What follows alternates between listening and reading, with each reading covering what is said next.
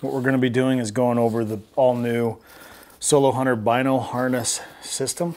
It's very adjustable. You can adjust the pouch to sit super low on your stomach, where a lot of guys like to do it, or most, you know, right here in the center. And I've even seen some guys like to set it up really high on their chest. You know, for me, I'm going to set it up right here in between my man boobs and get it nice and snug and fit in that nice little pocket underneath my pecs. Just go ahead and take these two for now, snap those in here. You can see that I've put it in upside right, because there is an upside right, as is evident by the logo. Go ahead and get those two buckled in like that. And then you take this shoulder strap and you just snap that in. I just like to kind of make sure that everything's straight so that I don't have to do it twice. But I'll probably end up having to do it twice. Okay, so what we have here is a vinyl harness that would fit a very large man. And we're gonna suck this thing down and adjust it to fit our body.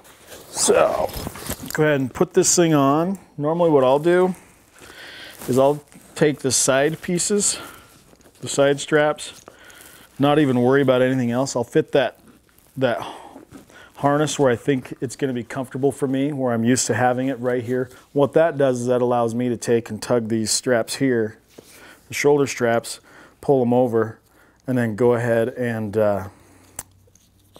get that adjusted to the right length that I want it. Additional strapping, we can decide what to do with that later. You know, once I get everything set to where I want it, I give myself an inch or two, cut that thing off and burn the ends. Take in consideration also, you know, you may be wearing a jacket, those types of things. So right now I'm just gonna adjust mine kind of where I want it. I'll go ahead and tuck this back through itself, tight fit, and that kind of also locks in this sliding adjuster, whatever the heck it's called.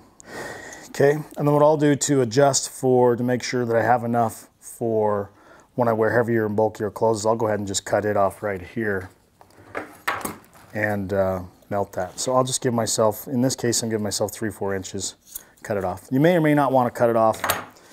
I've worn this, prototypes and everything, for a long time.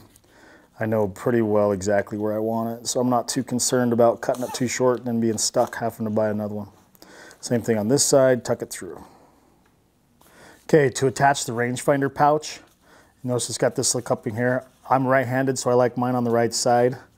Just slide this down through the webbing, like that. Take this Velcro, and then run it through here. It's hard to do backwards because I got the camera where I normally would stand. Pull that Velcro all the way loose from the other side. Pull that tight and go ahead and strap it down. Max height is about 7 inches, and width, you know, pretty much any binoculars, there's plenty of width to fit that in there. So 12s will fit barely if you roll the eye cups in. These will work with the eye cups rolled in or not. I mean, you guys have bought backpacks and vinyl harness systems and all kinds of things before. You know what you're doing. This is for those that maybe have not seen it. And then once I get it where I want it and I have enough flexibility, make sure that everything's got plenty of room in there. Features of this are, it's held together with 2 powerful magnets. It's got rigidity built into the face of it for padding and protection. You can pop it open with one hand if your hand's on your bow. You can do your thing. Leave it open while you're on the stock, close it. Everything is super quiet. Made from a micro ripstop fabric. On the back side, we have a pouch, tags, shooting chart, you know, whatever you want in there. Kept it pretty simple. What we didn't want to have was a lot of extra bulk. Low profile, streamlined fit, you know, simplicity with protection of the optics is really what we were going for.